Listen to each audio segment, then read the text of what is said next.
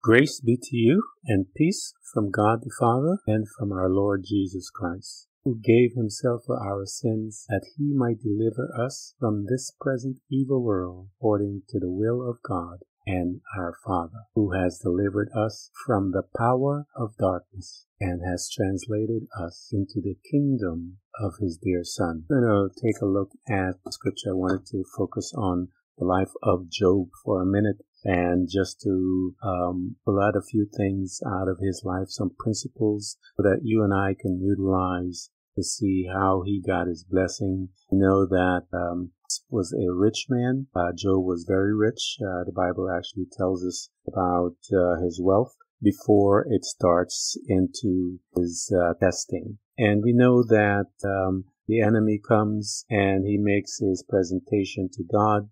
And God asked him, "Where have you been?" He said, "I've been to and fro all over the earth looking." And the Bible tells us that he does that to see whom he may devour. And so he is looking at you and I just as God is looking at you and I. If you guys have been following me for a while, you know that I talked about him studying you, because the Bible tells us that he knows us so well that he knows the sin that easily besets us. And you got to study someone well enough to know what that is. And as a result, he uses it against us. But the Bible tells us that we even overcome that. So I wanted to take a couple of principles out of Job's life, because many of us are going through the same thing. Not even anything like what he went through, where he lost all of his wealth in a single day, he lost all of his children in a single day, and he lost everything, his health, in the next couple of days after that. So we know that this man was actually despised by all the people making fun. The children made fun of him and all of that. As you study the story of Job, it's really a powerful story, but there's a lot of stuff in there, a lot of wisdom. I want to first look and see where Job was in his relationship with God before all of this started. And Bible tells us, actually, it was God that made the statement, and that is what we are going to read the message today. God says to him that he said to Satan, "Behold, all that he has is in thy power." And so we want to know why that statement was made, and that God would turn him over to the enemy. When the enemy said in verse 10, says, does Job fear God for nothing? Hast not thou made a hedge about him and about his house and about all that he has on every side? Thou hast blessed the work of his hand, and his substance is increased in the land. And so we see that the enemy recognizes that God has blessed this man. He knows it, and he knows that there's a protection around him, and even his kids that was in a party state, that the enemy didn't touch them. And he comes to God and he makes his case. The Bible tells us that he's accused of the brethren, just like he hasn't changed. And so he comes, he makes a statement, and God makes this profound statement in verse 12 of Job chapter 1. The Lord said unto Satan, "Behold, all that he has is in thy power." How did Job get there? How did Job get into the place where he was, the grounds, if you will, where he had given the enemy permission to access his blessing, to cause tremendous damage in his life? Because Job makes a statement about it. He says that all that I have feared, the thing that I have feared, has come upon me. And this is after he had lost all the things that he had gained, all of his wealth, everything. His kids were stripped away from him. And tells us in Job chapter 3, "For the thing which I greatly fear is come upon me, and that I was afraid of is come unto me." And so we see that he was a fearful man. He was living in a fearful state. And because he was living in a fearful state, he was on grounds, or you want to say he was in the devil's turf, if you will, because the Bible tells us that God makes a statement which I've said to you guys, behold, all that he has in thy power. And so he got there, Job, living in fear. And the Bible tells us that we ought to walk not in fear. God always comes to his people, fear not. One of the things he said to Joshua, fear not. There's a million scriptures in the Bible dealing with fear. And when we are afraid, faith does not work. Our faith becomes short circuit. And when our faith becomes short circuit, the enemy comes in and he begins to attack. And the Bible is very clear that you and I, when we are there, we actually give in the enemy permission to brutalize us. You saw what his personality is all about. The Bible tells us what his personality is about. The devil comes to steal, kill, and destroy. So we know that that's his personality and that's his character. He can't do anything else. He can only pretend. He comes like a lion. He comes like an angel of light. So we know that he can't do anything, that he is just a pretender, as you heard me said times. When we are on his turf, if you will, are open to his attack, and we see that in the life of Job, and he wanted so bad to touch him, and God said to him, he's in your hands. He's on your turf. And so God says, God begins to bargain on his behalf. Don't touch his head. Don't take his life. But he's on your turf. Don't touch his life. And the Bible tells us that God will give us long life. And so God is still protecting this man. If you read the scripture, God was bragging on this man. Even though he was living in a state of fearfulness, God was still bragging on his man Job. So you and I have to get off of the enemy's turf in order to get the blessings of God in our life. And I was on the enemy's turf for many years. I was a pastor, guys. And after I came through my divorce, I turned my back on God. I began to live from the flesh. The Bible tells us that those that are born again, they are dead to the flesh. And it tells us that we have the authority to let not sin have dominion over us. And when I lost my marriage, I said to myself that I have nothing else to give. I'm a fake, and let me use that. And I agreed with him and began to turn my life against God and all that he had invested in me.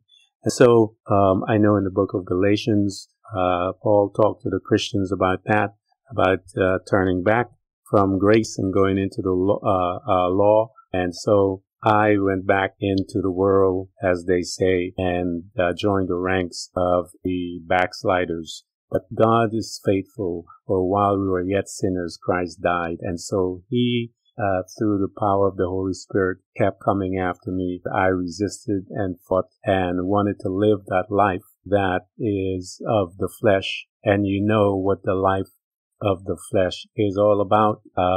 In Galatians 5:19-21, now the works of the flesh are evident: sexual immorality, impurities, sensuality, idolatry, sorcery, enmity, strife, jealousy, fits of anger, rivalry, dissension, division, drunkenness, orgies, things like these. I warn you, as I warned you before, that those who do such things not inherit the kingdom of God.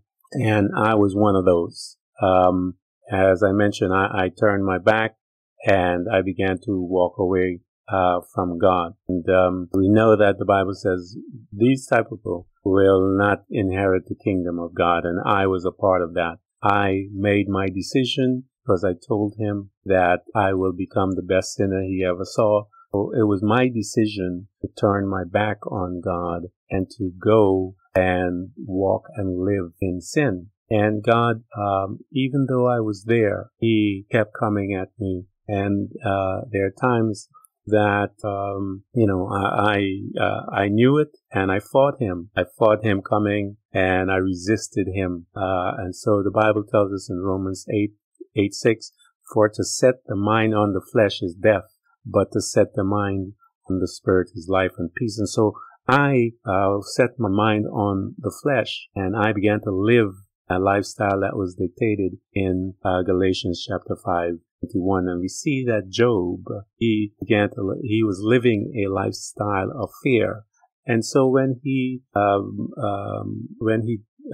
enemy was given because of Job's location, God just pointed out to him and says, hey, he's in your hand because of this, because God knew he was a fearful man, but yet God still bragged about him. And we know that these friends of Job came in, and Job started to complain to God. His friends come because Job thought that he was living the right life. Everything was okay. His friends came and they were coming at him saying he was a sinner and all that stuff. And he's saying to them, no, guys, I was living, righteously, and all of these things were happening to me. And so he thought that he was doing the right thing and, helping the poor, doing all those things that we are supposed to be doing. And, these men began to talk to him, and they had this argument with all of these friends that he had.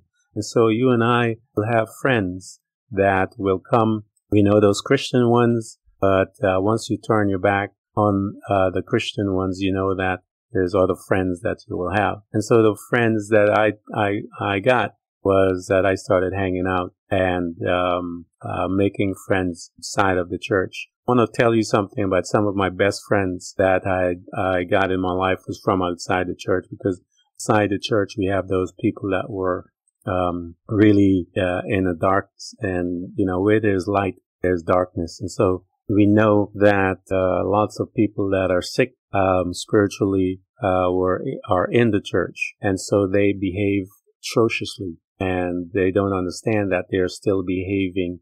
They're letting sin have dominion over them. They're not walking by the Spirit. So as we see that this situation with Job, his friends come in, start telling him how bad he is, and so forth. But he, as I mentioned, he was on the enemy's ground. And when you and I are on the enemy's ground, he will beat us to the T. I mean, it in my life, when I turned my back, it was something else.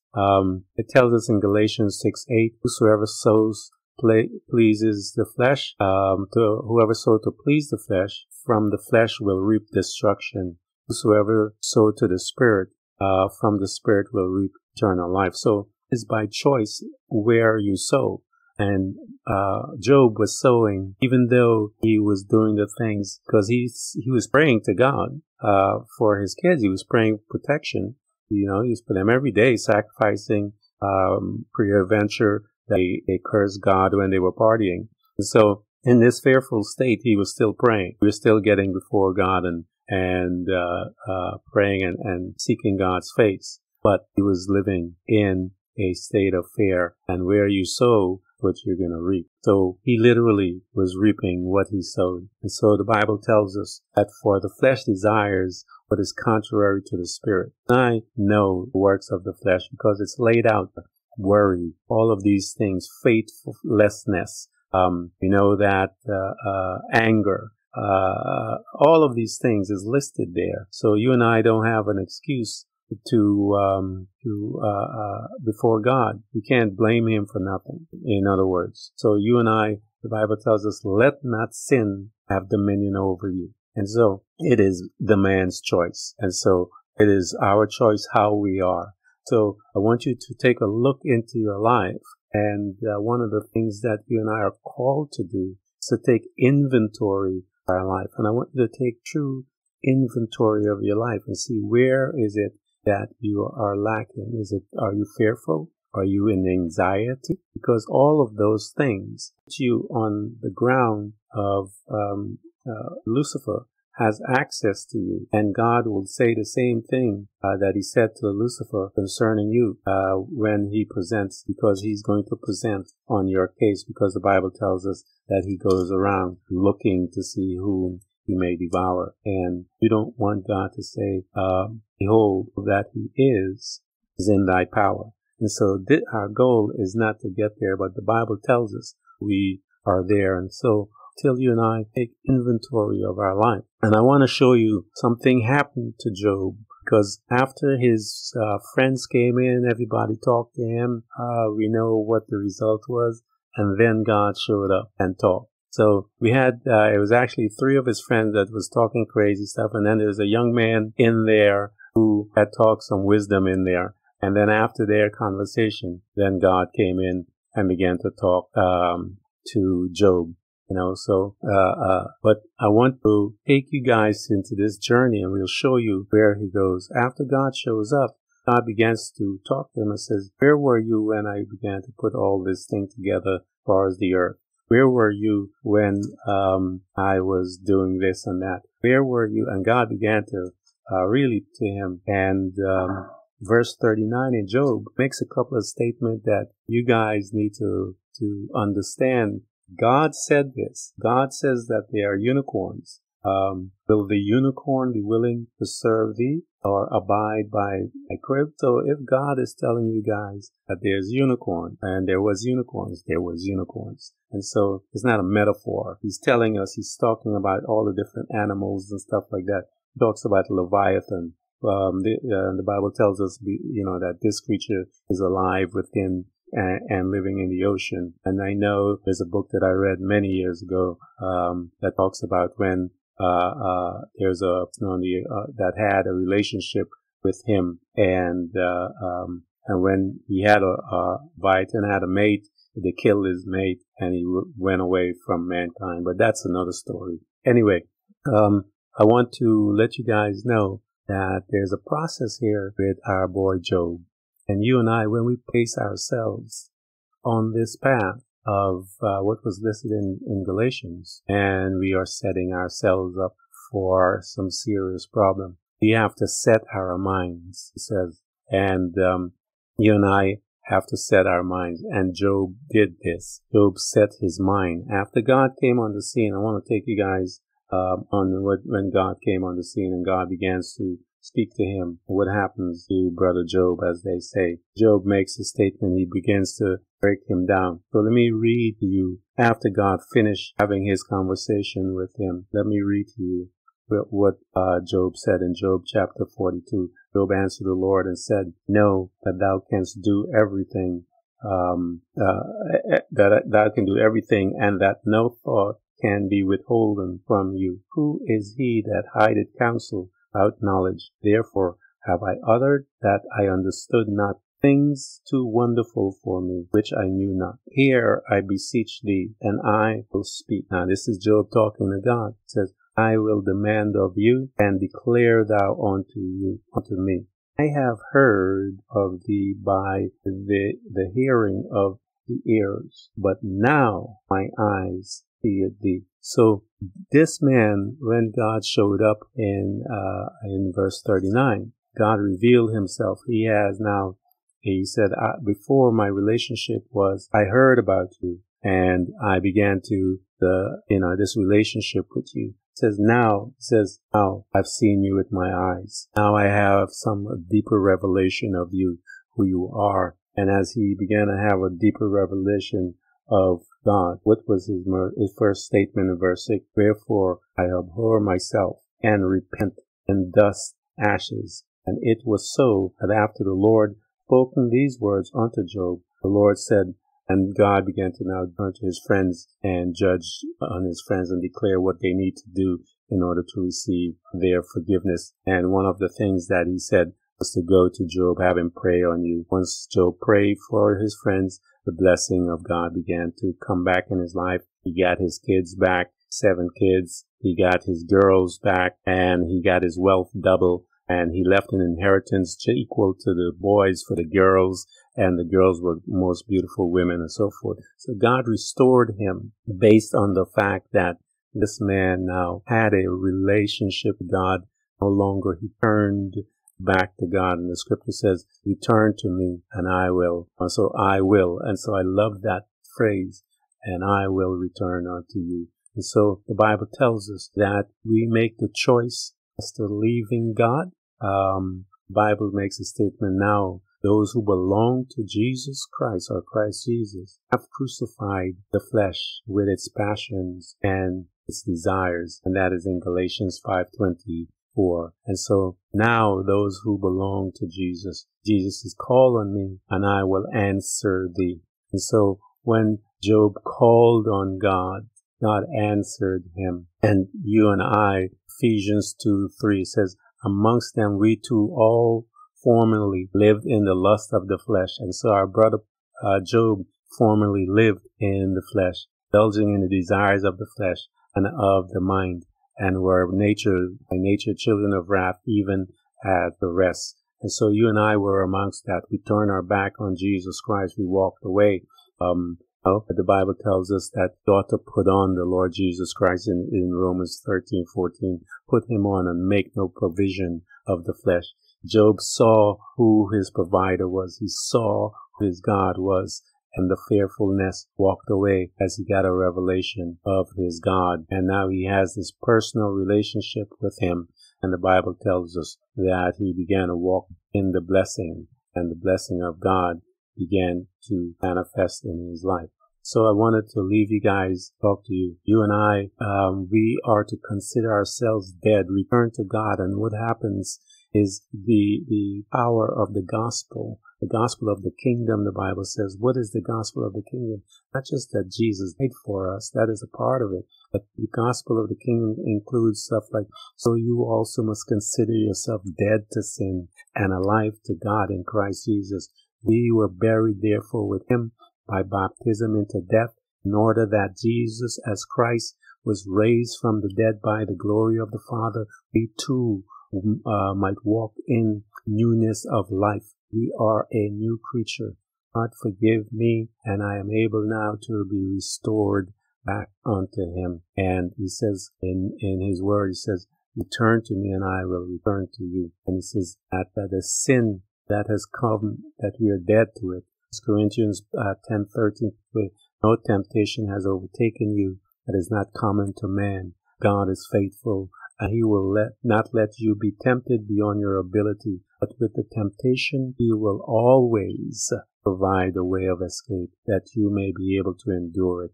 He has provided his grace, has provided his word, he has provided his Holy Spirit, has provided all of these things, you and I. And I want you guys to know that we are dead to sin and we can live unto righteousness, 1 Peter 2:24. And our goal is so that we can take away that word where God made that state, behold, and so that is, as I mentioned, as I started this conversation, this teaching, that is a profound statement from God the Father about his child, even though this child loved him and was praying to him. Behold, all that he has is in your power. And so we want to take away the power of the enemy off of our life. And the Bible tells us how to do that. Live by the Spirit. But if I say walk by the Spirit, and you will not gratify the desires of the flesh, you will not walk in fear, you will not walk in anxiety. But the scripture tells us how to be anxious of nothing. And it tells us that the Holy Spirit is in us. God has not given us a spirit but a spirit of power and of a sound mind. So we see that the fruits of the Spirit is love, joy, peace, patience, goodness, faithfulness, gentleness, self-control. Against such thing there is no law. There is no law. There's no way that the enemy will be able to conquer you. When he shows up and he accuses you, Jesus is going to be there standing, because the Bible says that he's there in this courtroom, saying, no, this one is walking by the Spirit. And the Bible tells us that when we do that, when we are obedient to the Spirit, we have the spirit man give him prominence over the soul and over the flesh. We'll walk in the Spirit. And as we join ourselves in unity, the soul of the man, beloved, I wish above all things that you prosper and be in health as your soul prosper. And so when he begins to prosper, you will join with your spirit and your flesh will come into subjection. Galatians 5:25, if we live by the Spirit, let us walk by the Spirit. And so we know, God, that we can come from this place where, behold, all that he has is in your power, to walking in a revelation of God, knowing who he is, that he is our provider, so that you and I can no longer be in the clutches of the enemy once we have now walking by the Spirit, not by the flesh, because we know that the Bible tells us that the war within ourselves is that spirit and the flesh. They just fight against each other because one of them wants to have dominion over the other.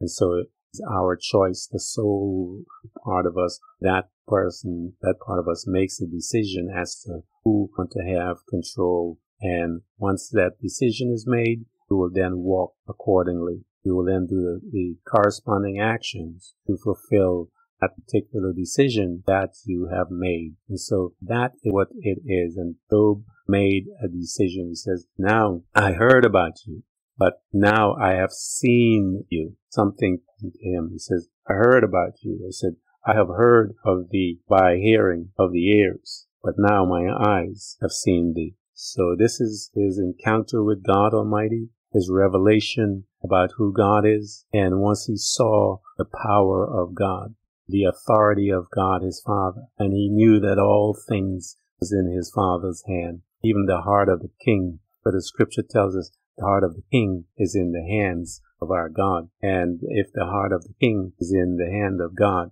that means that he will move it. It says like a river. He will move it to fulfill what God wants for his people. We know that he did that with Pharaoh. We saw that. We read that in the documentation that God did that. And so because God did that, he can do it to anyone that is on this earth that is standing there. He says that he can do that on our behalf. And so I want to encourage you guys to get out of Satan's hands. Don't worry. That's not your thing. God says we ought not to be anxious. We ought not to behave in these fashion, because if we do, we are simply giving the enemy permission to take away all the blessings that God has in our life. Because the enemy stated, he says, bless them. Didn't you bless them? He's rich, but take away all of that, and you'll see that he doesn't care about you at all. Even his wife comes and says, man, curse God and die. And but he was still complaining. He said, no, I'm not going to do that. Recognized who God was, but he got a deeper relationship and revelation about his Father. And as a result of having a deeper revelation, he came back to his Father. He repented. He recognized who he was. And he says, wherefore I hated myself. I abhorred myself and repent in dust and ashes. So you and I need to repent. And God tells us, he says, if you turn to me, come, let's reason together. Let's put our heads together. And he says, though your sins be as crimson, he tells us that he'll make it white as snow, man. So you and I have a responsibility. If you want to change your life, God says, come. And he said, I will not turn my back on anyone that calls on my name. And Job saw himself, had an encounter with God Almighty, saw his wickedness, saw his wicked ways, repented, God forgave him, and God restored him all that he had, double. And so you and I, the Bible tells us God is longing to be gracious to us. I did a study on that. God is longing to be gracious. And I told you what grace means. And so showed you in the scriptures in the last podcast about the king, the heart of the king, where its location is and who controls it. So if we know this, God gave Job a revelation of he controls all of these creatures. They all in control of all of them. He's in control of every man, every one of us. So his will supersedes all of us. Even Jesus had to come and make that decision. Not thy will, not my will, but thine be done. Jesus didn't want to go to the cross so much that he was sweating blood. So you and I don't have that kind of problem yet. So Job lost everything, guys. He lost 7 children in one day. He lost all of his wealth in one day. He lost everything. He got sickness from the crown of his head to the sole of his feet. The only thing he had was his life. He was scraping blood, boil on him. Blood was all over him. He scraped yet ashes. This man was a laughing stock. If you study the book of Job, he talks about it when he was telling his friends. He says, I can't go anywhere. Everyone, I used to be this man that people respected. Now everyone is just laughing at me. Children are making fun of me. People are, the degree of shame that was on him. Yet God came to him, showed him who he was, said, I heard about you, but now I've seen you with my own eyes. Now I know you, and I know you to such a degree, and I got a revelation of who you are, that I recognize my wickedness, I recognize my wretched self. I make a confession, and I ask you to forgive me. He says, return to me and I'll return to you. You said that you will bless me, and that's what Job did, and that's what you and I have to do. And so I want to show you guys and remind you that you don't have to stay in the place where God has to say to the enemy, behold, all that he has is yours. And so I know the suffering that I went through and the pain, and I came back to God, began to work on my heart, clean me out. I got a revelation of who he is. I'm still getting that revelation. He is restoring unto me all that the enemy has stolen, because he said that he will do it. And everything that he has stolen, he has to, according to the book of Proverbs, the thief has to restore sevenfold. And so I want to encourage you guys that it is not over yet. Repent, and God will say, repent and turn from your wicked ways. And if you're in fearfulness, you're in wickedness. The Bible tells us that everything that is not of faith is sin. And so you and I have to examine ourselves. And if we examine ourselves, we can then recognize what is it that is holding us in the camp where God has to say, behold, all that he has is yours. You have to look inside yourself and to identify what it is. Bring it to God. Ask his forgiveness. Get out of the enemy's hands so that God can bless you and make you into what he has. Because remember, the Bible tells us that God has plans for us. If God has plans for us, he's waiting for you to make a decision to get out